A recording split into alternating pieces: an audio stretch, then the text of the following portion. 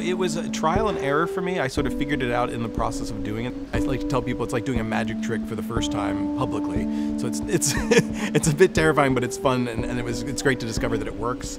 Mostly people are just like, what's going on here? And I love saying, come look in the camera. And they do, and literally you'll have one person after the next going, wow. It's completely different. Even when you see it. Oh, you gotta see this. The next one's like, oh my goodness, what am I seeing? And it's over and over, and it's just, I love that aspect. So the Portraits of Innovation series started really out of opportunity. People offered me spaces to make art, and I was like, this is great, but what am I gonna do? The first time I used clothes was actually at the Virginia Museum of Fine Arts, and I ended up loving it as a material because there's lots of colors, it's extremely flexible, different shapes and sizes to work with, and I'm really interested in working with everyday materials. And in this case, what was great is that here's this opportunity to then get the students and faculty involved by collecting the clothing, and then we can donate them. And the things that really interest me are actually innovators, people who've been really wonderfully creative, done unique things. So Maggie Walker is from Richmond, lived in the neighborhood that abuts this school. But she's not the first African-American woman to charter a bank. She's the first woman to charter a bank in America. That's a huge deal. How better to represent, the wonderful people here who are striving to do something really wonderful with their own lives.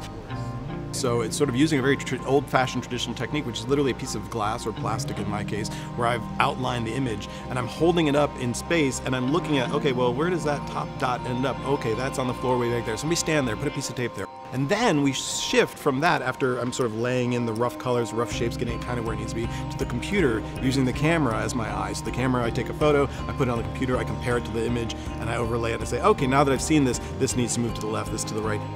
I can be literally just making, moving the bend of a piece of fabric, a fold, and it's creating a shadow that's making a dramatic change in the image. So I'm using the technology as an interface because I can't trust my own eyes on this. Our brains want to understand the world as, well, things far away are the same size as things close up, so it's adjusting it. And so we're not getting an accurate representation of the world through our own eyes. You just need one Pixar sock to fix it.